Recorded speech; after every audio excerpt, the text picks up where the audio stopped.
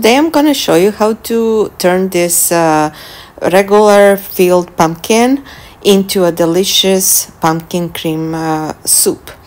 So we're gonna start by cleaning the pumpkin and then chopping it in pieces, and then we'll be roasting it. So this is it has a very hard skin, so you need a very good knife to cut it. So cut it in small pieces and then clean all the flesh from inside, so all the seeds and all the mushy stuff from the pumpkin, and then cut it like this, sprinkle with some salt, and then we'll roast it in an oven and until you get it roasted like this, then it's done. So in the meantime you can also roast some garlic with it as well.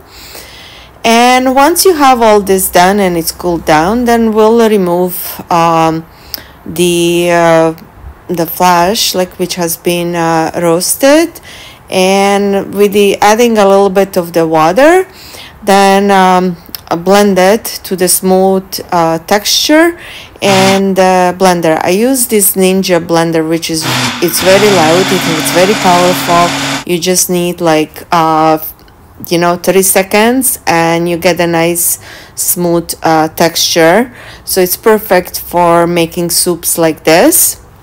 So add a little bit more water and some more milk, so depend how much soup you really want to make.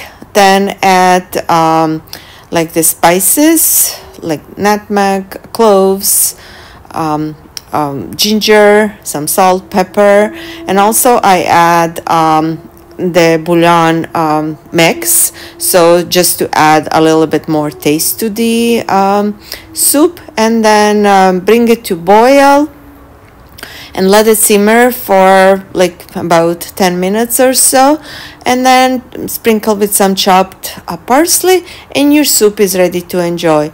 Please subscribe and like my channels, help me support and grow the channel. I appreciate very much. Thank you.